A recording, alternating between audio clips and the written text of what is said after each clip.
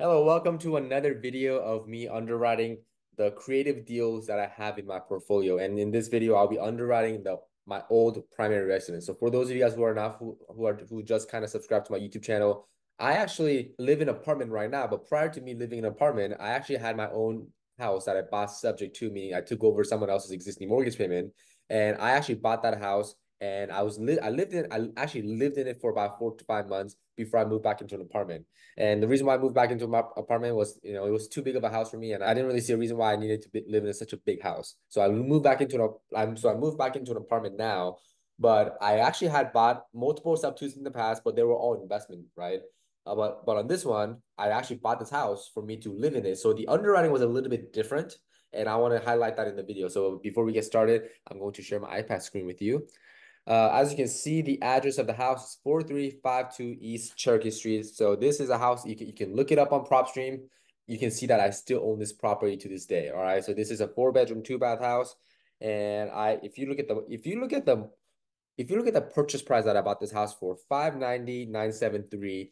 And the reason why the purchase price is such a specific number is because I bought the house by taking over an existing mortgage, and I gave the homeowner 35,000. So it was mortgage balance plus $35,000.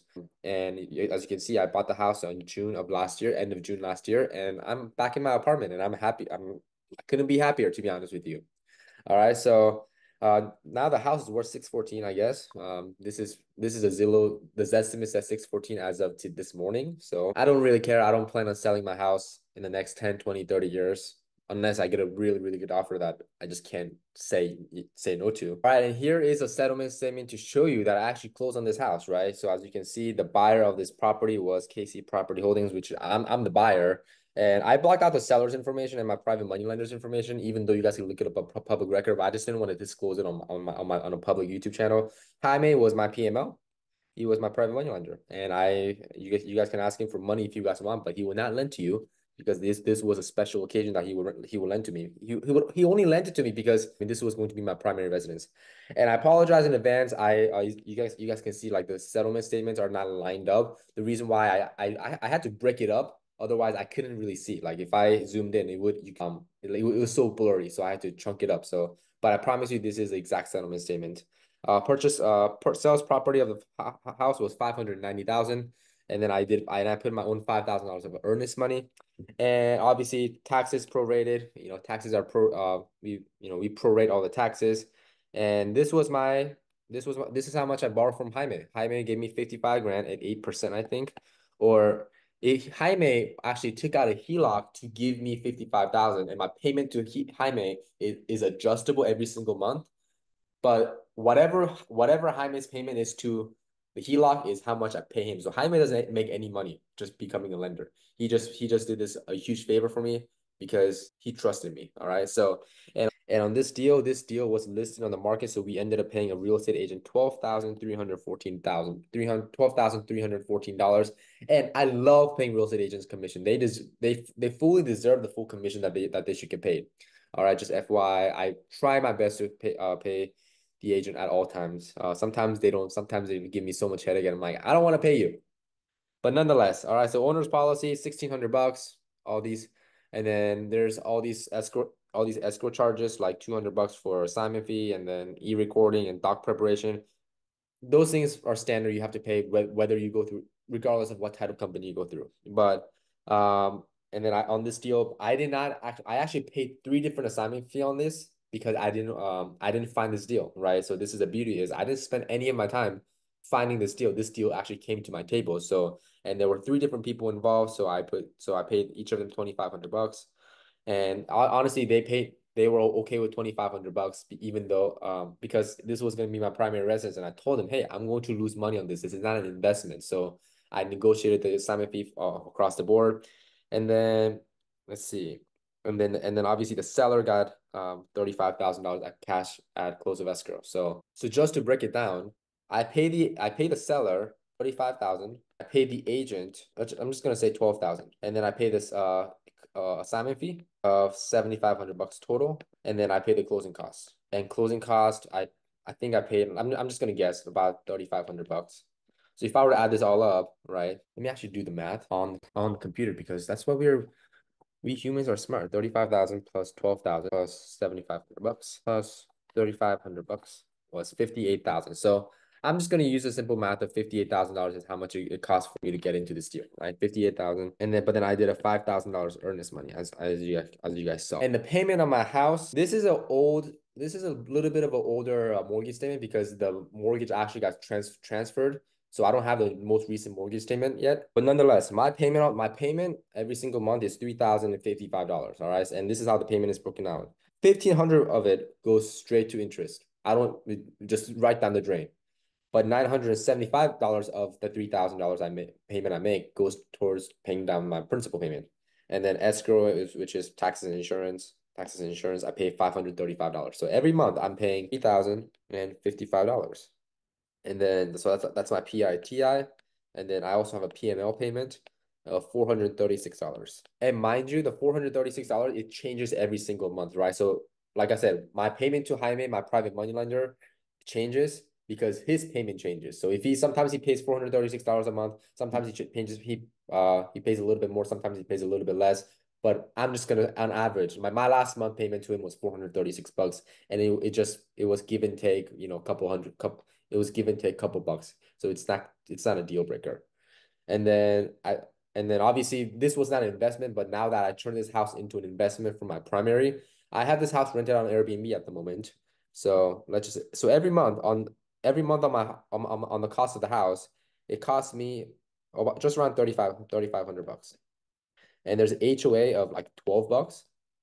So I don't even know if I want to count that in my payment. And every single month, I'm just gonna say the payment to upkeep the house is 3,500 bucks a month, just for the easy number. Okay, I don't have to go too much into detail. And right now, at the moment, this house is rented out on Airbnb, or we found a tenant through Airbnb, and we ended up signing another lease outside of that after expire for $5,000 a month, right? So we have a lease right now, and let's see how it says start on February 2nd. So it started this month, and then it will terminate March 31st, 2024. So about for 2 months, they're going to pay $5,000 a month. Okay. But then prior to this guest arriving, we also have an Airbnb booking, and this is crazy, and I I I couldn't believe it in my own eyes. But I actually had this house rented out on Airbnb for $13,000 a month, roughly, right? So Heather had a client. It was a construction company, and construction company was looking for a 2 to 3 month stay for their crews to stay at. So the construction company hired Heather to go find me so I could rent out the house to her clients, right? And the amount that they paid was they paid $26,000 for 58 nights, right? So, but then obviously Airbnb took a cut, and then I got paid out $22,000 for, let's just say, for 2 months. So roughly I made about $11,000 a month. But I'll say this was a little bit one-off. Like, this doesn't happen all the time, right? This rarely happens. But I'm just gonna say conservatively, I can consistently get the house rented out for $5,000 a month, no problem. So let's do the math. Let's go back. I borrowed $55,000 from Jaime. That's the amount that I borrowed at 8%, and I have a 18-month balloon with him, meaning I have to pay Jaime back on his $55,000 in 18 months, which I should have no problem finding. I'll pay him out of my personal cash. In about, I think I have about 13 more months left with him. I'll just stack up some cash and I'll just pay him off 55,000 because I don't like having loans on my primary residence. That's just me. A lot of people might disagree with me, but I just prefer not to have payment on my primary residence. So on my primary residence going forward, I'm going to have no loans. Oh, it's gonna be paid full in cash, but all my investments will have, you know, mortgages attached to it, right? $55,000 is how much I put in, and I have this house rented out for $5,000 a month, and it includes Wi-Fi, and they have to pay for their own utilities. But my Wi-Fi is probably like 40 bucks a month because I have good relationship with T-Mobile. And my payment on this house every single month is roughly 3,500 bucks. And if I got the house rented up for $5,000 a month, I'm just gonna put 10% on vacancies and repair, And because my partner is a manager, I don't pay any management fee, right? So this is my PITI plus HOA plus private money lending payment. All right, so that's roughly 3,500 bucks just for easy number, and I'm also going to put 500 bucks for vacancy and repairs. And mind you, this house was bought just over like a year ago. So for me, there's not much of a repair. And mind you, this house came completely furnished, right? So just on the furnitures alone, if I were to sell all my furnitures right now, yeah, I'll probably cash out another 15 grand. Because these are high quality furnitures when the homeowner bought it. So that was one of the things I negotiated was if I need to have the house come furnished. And she was like, okay, well, so that was including the purchase price. But if I wanted to sell everything, I wanted to sell my furnitures first, I'll cash out another $15,000. But because this was my primary investment, I didn't really put this into the calculation. Every single month, my payment that goes out is $4,000, and then I bring in about $5,000 a month on rental income, which means I'm going to roughly make $1,000 per month. All right. Like I said, this is not a exact number, but roughly fluctuates, right? Because sometimes I have no vacancy. I haven't had a vacancy for the last 2 months, and also I don't have any repairs.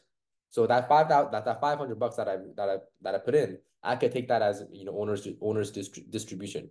But sometimes I may spend 600 bucks on vacancies and repairs, and now my cash flow goes down to 900. But on average, we're gonna just say it's 1,000 bucks a month, okay? So if I'm making 1,000 bucks a month, and I wanted to calculate my cash on cash return, I'm going to that times 1,000 times by 12, which will give me $12,000.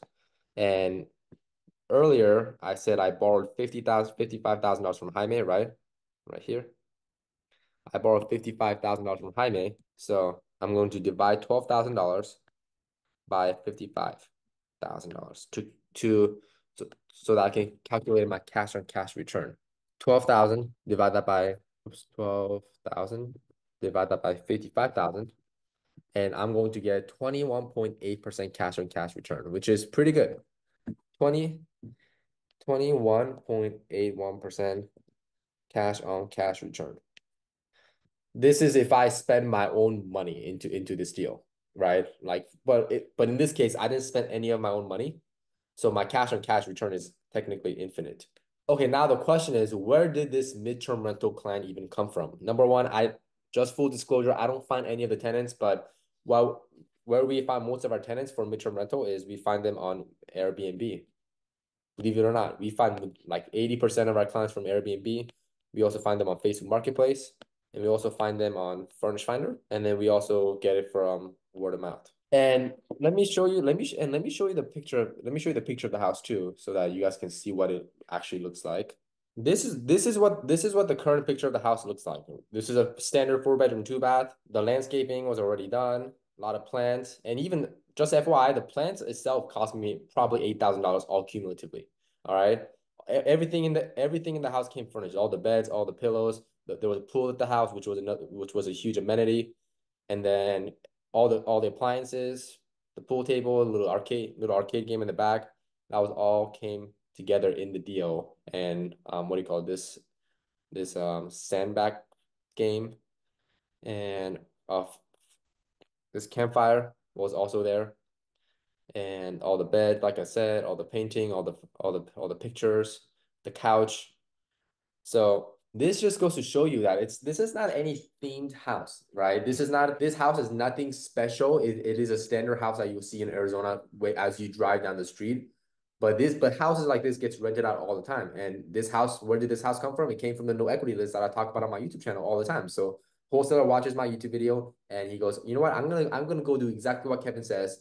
And he goes and gets he gets the free list from me, and he calls the list, and then he gets it under contract and he sells a deal to me, and boom, everybody got paid, right? And now I have a house that I was living in, and now that's an Airbnb. So that's the breakdown of the deal. And if you guys have any more questions, please drop in the comments below, because I do check every single comment and I want to be able to answer every single one of them going forward. I'll be doing way more videos about underwriting my own deals.